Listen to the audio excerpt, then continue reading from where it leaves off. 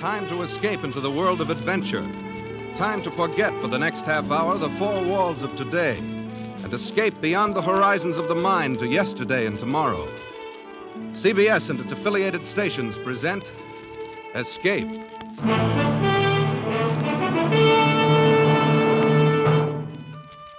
Tonight, we escape with Rudyard Kipling and the two gentle scoundrels he created in his immortal story, The Man Who Would Be King. The time, sometime before yesterday. The place, the north of India. The man who tells the story, Rudyard Kipling. One Saturday night, it was my unpleasant duty to put the paper to bed alone. It was a pitchy black night, as stifling as night can be in India in June. It was very still, save for the ticking of the clock above my desk, which seemed to shatter the black heat of the night as the hands crept toward 3 a.m. And then from the passage outside my door, Hey, Peachy. I heard voices. Your light burning. And he must be here. Open the door. Who's there? Only us. Who are you? He don't remember us, Dan. That he don't. How could he forget having us turned back at the Jodhpur border? Told the authorities we was impersonating newspaper reporters, he did. Wait. That flaming red beard and that bald head. Why, you're Daniel Dravett and Peachy Carnahan. The same. Well, what do you want? If it's money, I haven't any. If it's a fight, it's simply too beastly hot. You can rest yourself easy, sir, because we've come asking for naught except some information. We've been all over this country, and we've concluded that India isn't big enough for such as Daniel and me. So we're going away to be kings. Kings in our own divine right. What? Aye, we shall be kings. We've signed a solemn contract, each to help the other, and neither of us to take a look at liquor or women until we become kings. Why, I've never heard of such a fantastic idea.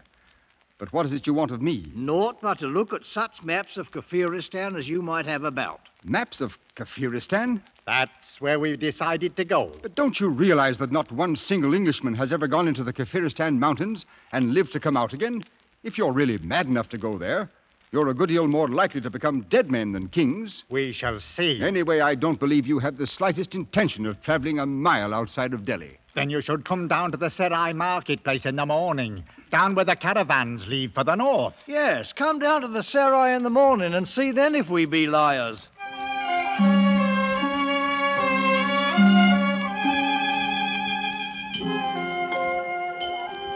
Oh, thieves, robbers, liars, the blessing of Pir Khan upon all pigs, dogs and perjurers.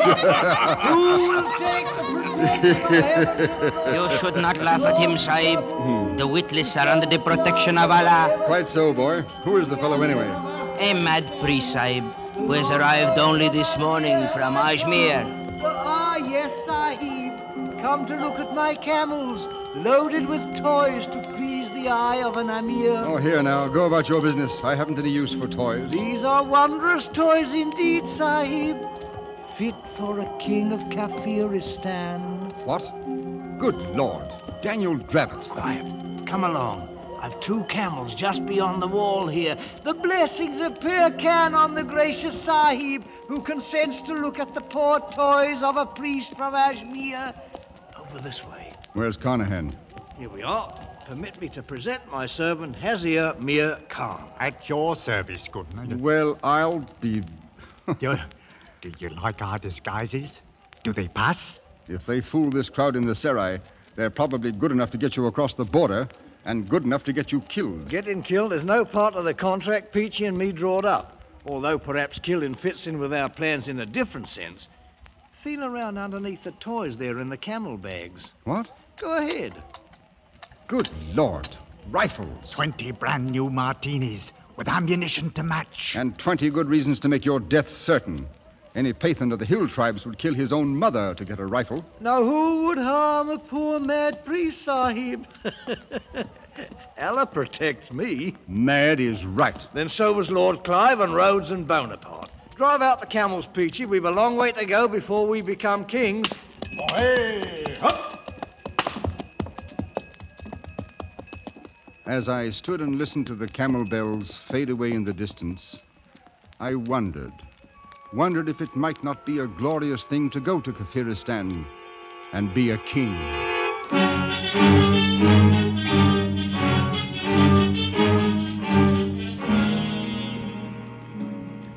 3 years pass in India, much as they pass in any other land. It grows hot, then the rains come, and then the heat again. Some colonel at a hill station puts down an uprising.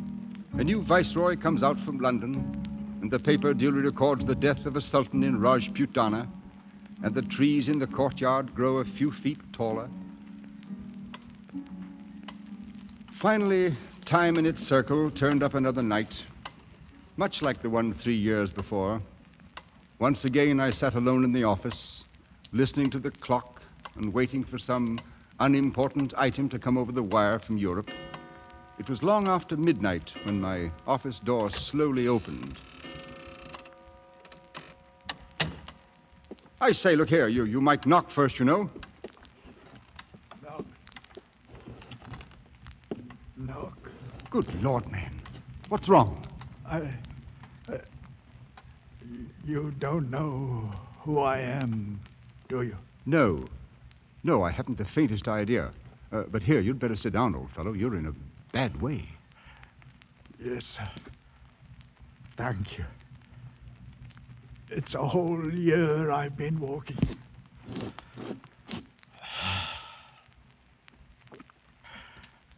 Right here in this very office we settled it.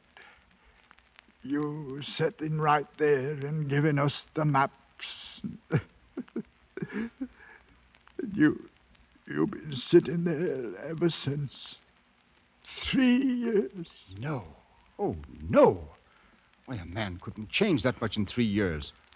You're not Peachy Carnahan. Yes. I was king of Kafiristan. Me and Daniel Dravit. Real crown kings we was. Just as true as gospel. What in the name of heaven have they done to you, Peachy? Peachy? I knew Peachy Carnahan once. He's a king. Wears a real golden crown on his head, so help me, he does. He's dead now, though. No. You're Peachy Carnahan. You must pull yourself together, man. Yes. Pull myself.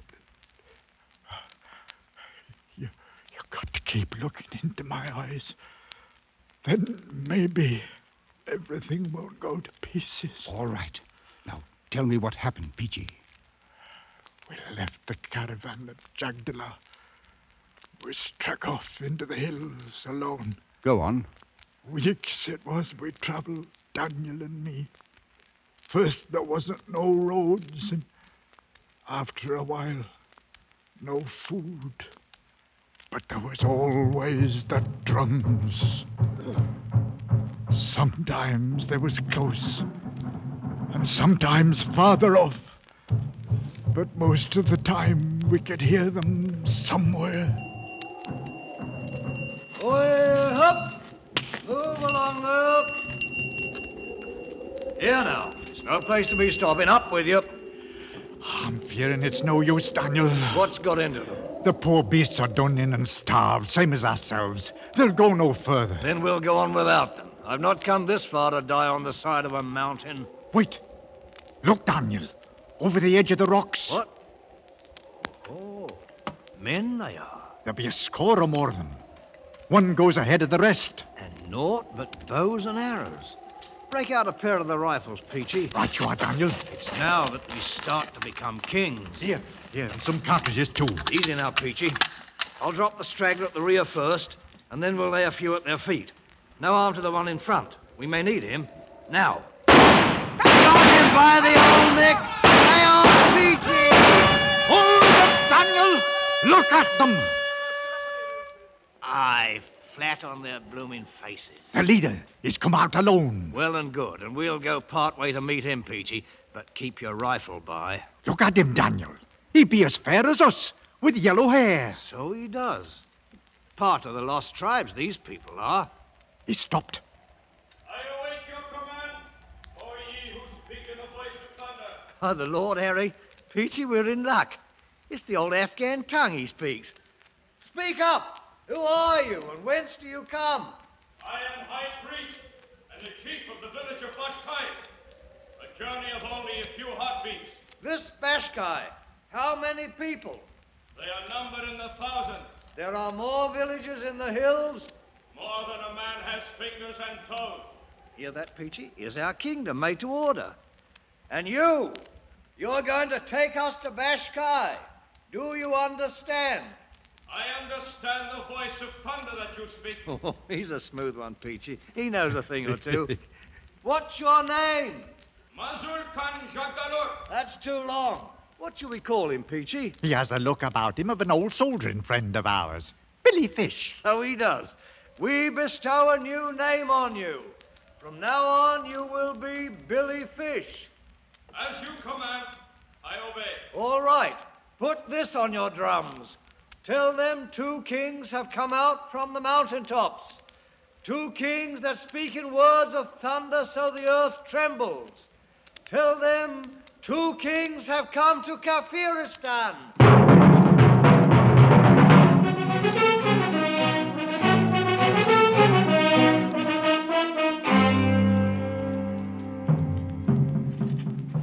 That you, Peachy?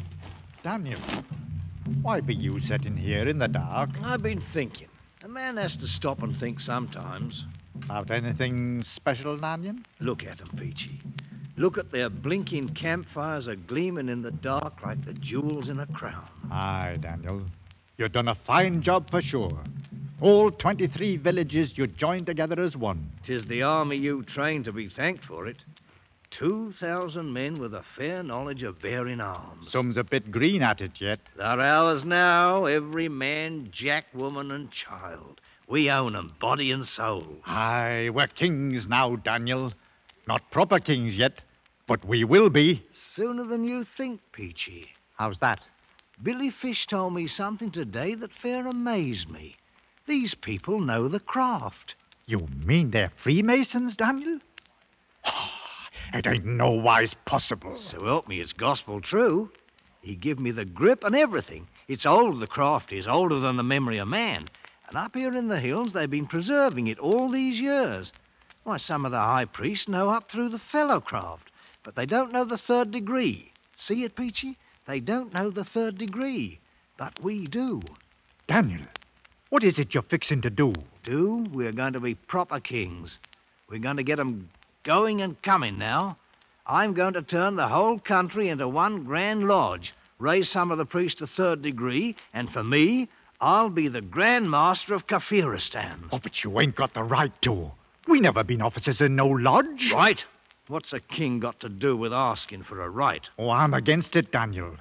It's no good to go fooling around with the craft. Ah, you talk like an old woman. The thing'll work, I know it will. We'll make it a blooming ceremony. Regular aprons with the symbol and the marks. All of us, Peachy. The kings of Kafiristan.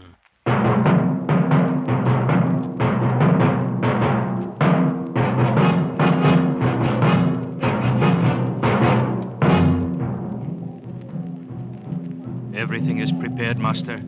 And the priests and the people wait. Well, they don't have to wait much longer, Billy. Here now, Peachy. How do you like my apron? It's a wondrous sight for fair, Daniel. Made of white ermine skin it is, and the master's mark with emeralds studded. The mark?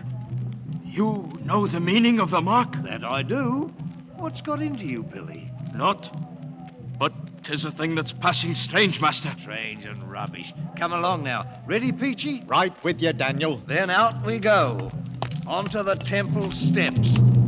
We'll give 'em what for. Knock their blinking eyes out. That's what we'll do. Look at 'em, Peachy! Right down on their blooming knees and yelling their fool heads off. Oh, 'tis a good thing to be a king, Daniel. The mark! Behold! The mark! Tis a sign! The promised ones have come.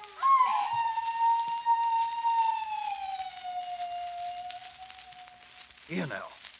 What's wrong with the priest, Billy? It looks like trouble, Daniel. No. Stand where you are, Master. They recognize the mark. That great stone in the floor. Why do they turn it over? Wait.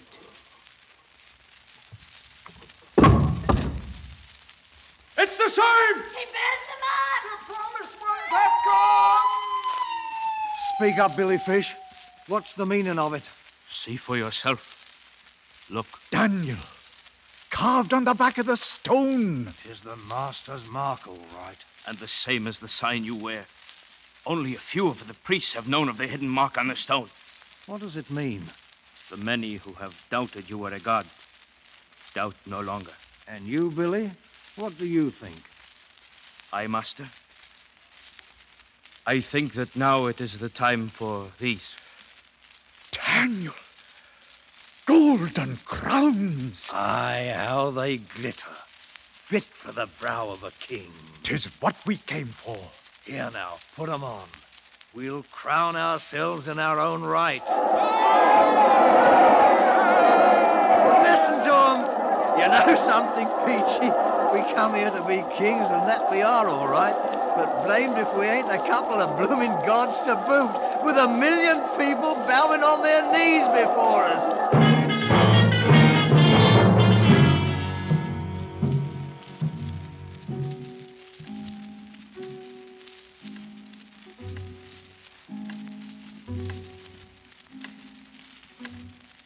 Well enough, Peachy. So it was gods you became as well as kings. But then, what happened? What became of Daniel Dravett? Dravett. I knew Daniel Dravett once. He's a king now, Daniel is. Wears a golden crown. Canaan was with him. Peachy, try to pull yourself together. I'll try. Now, you became kings, you and Daniel. Kings of all Kafiristan. He was a fine figure, Daniel was, with his red head wearing that golden crown. Kept himself aloof from the people, so to speak. And when he walked before the temple, they fair crawled on their stomachs to worship him. But what happened, man? Happened? Well, I figure mostly it was winter coming on. The winds were starting up, and the clouds was blowing down from the north. Oh, it could blow beastly cold, that winter wind.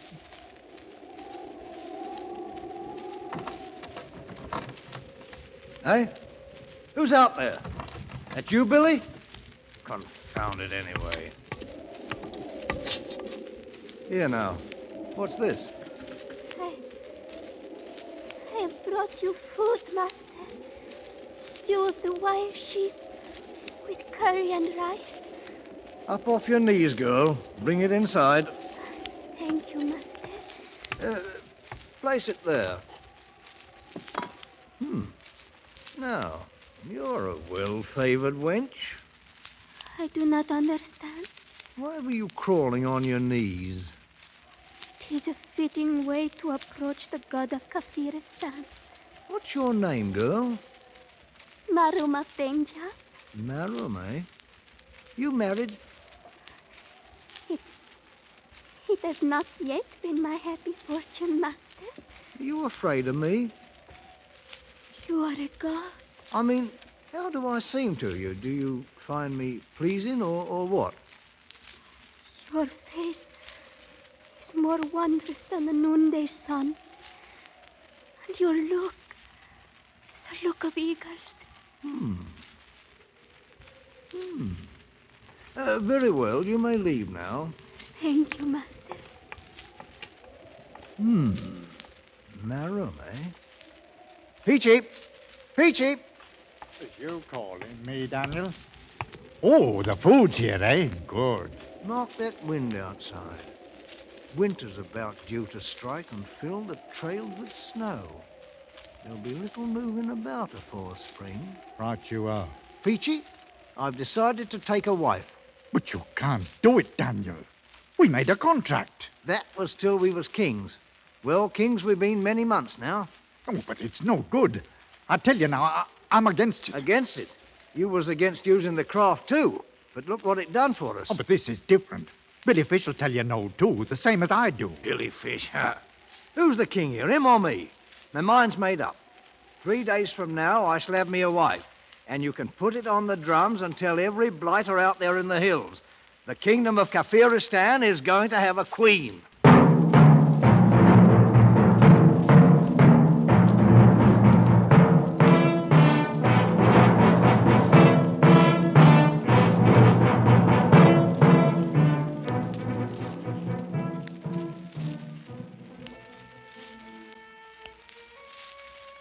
What's keeping her, Peachy? They should have brought her in here half an hour ago. I don't know, Daniel. How about you, Billy Fish? You put 'em up to stalling off deliberate like? Certain preparations must be made, Master. She's across the court with some of the priests. Maybe they're trying to hearten her up a bit, Daniel. She thinks she's going to die, you know. Die, indeed. Why, I'm only... Master, it is against the laws of heaven for a woman to marry a god. I'm not a god. I'm a man. You know that by now, Billy. No, and I should not want to think so, Master. But either way, this can mean only trouble. I beg you to reconsider. And I beg you to shut up, Billy. I'm through waiting.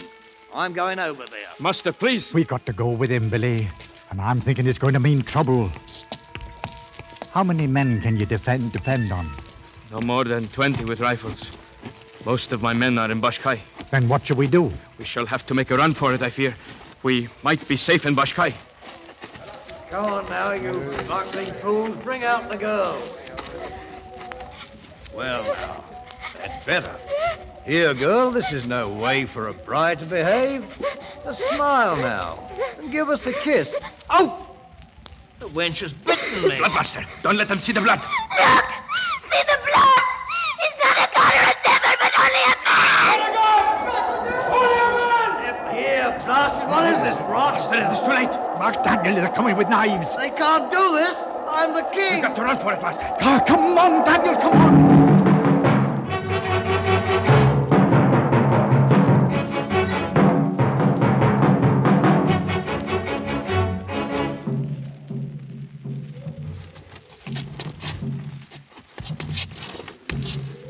Confounded heathens. I'll come back and beat their blasted heads in. That's what I'll do. Oh, Daniel, we'll be back all right. How much further, Billy? Only a short way beyond this ridge, Master. Well, so far, so good. At last, them blooming drums are stopped. We're at the top, Daniel. A right good climb it's been. Oh, wait. Look. It seems the drums have come before us, Master. Cut off. No less than 1,000 of them standing there quiet-like, with them wicked long knives in their hands. There'll be no getting past them, Daniel. No, we are done for. Go back, Billy Fish, and take your men away with you. Go with him, Peachy. It's me they want. I did it. Me, the king. No, Dan. I'm sticking with you. Billy Fish, you clear out. I am your friend. I stay with you. You're a good man, Billy. Maybe coming now, Daniel. Peachy. Forget it, Daniel. I forgive you freely and fully. Then let them come. There'll be one thing they can't change, Peachy. We've been kings. Kings in our own right. Kings of all Kafiristan.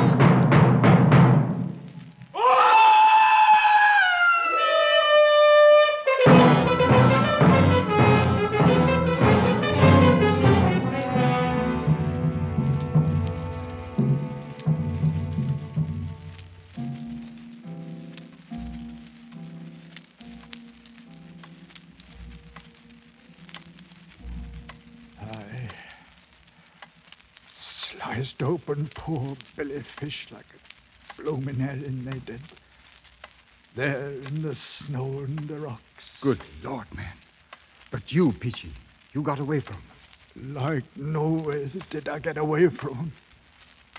They had us for fair, all right. Strung me out on a tree. Drove nails right through my hands, they did. See? But I fooled them all right. 'Cause morning came, I wasn't nowise dead. And then I made them think I'd lost my senses.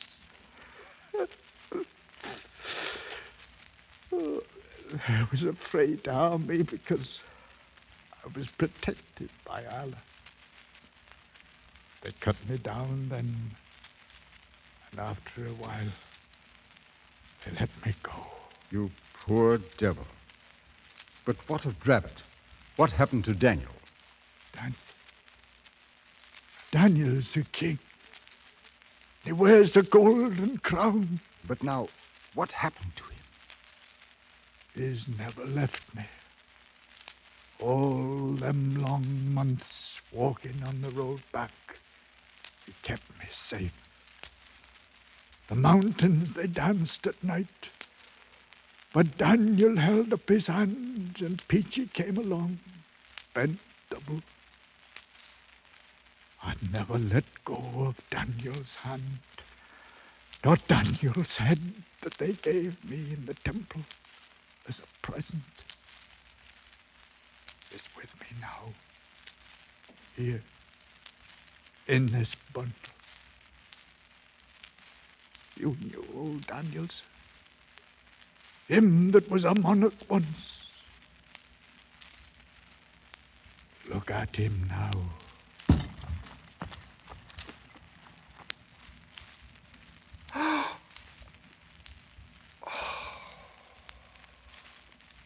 Well, and now you've seen that we was really kings. I'll be on my way. You'll pardon me, sir?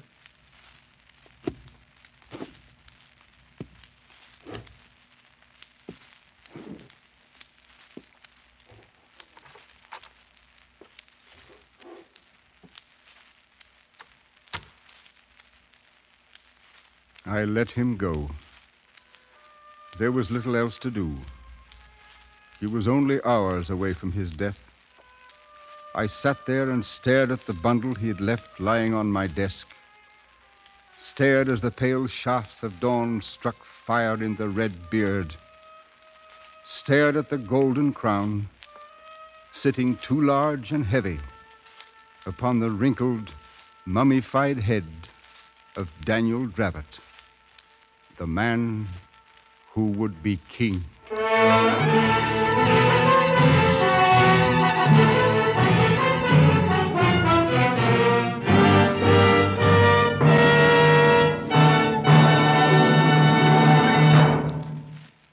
Escape is produced and directed by William N. Robeson.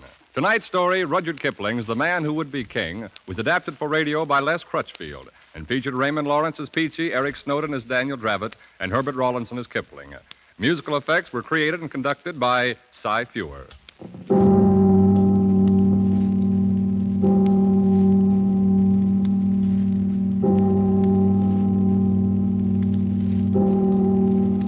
Next week, CBS and its affiliated stations invite you to escape in Operation Fleur-de-Lis, an episode from the files of the OSS. And so, good night, until a week from tonight, when again we invite you to escape.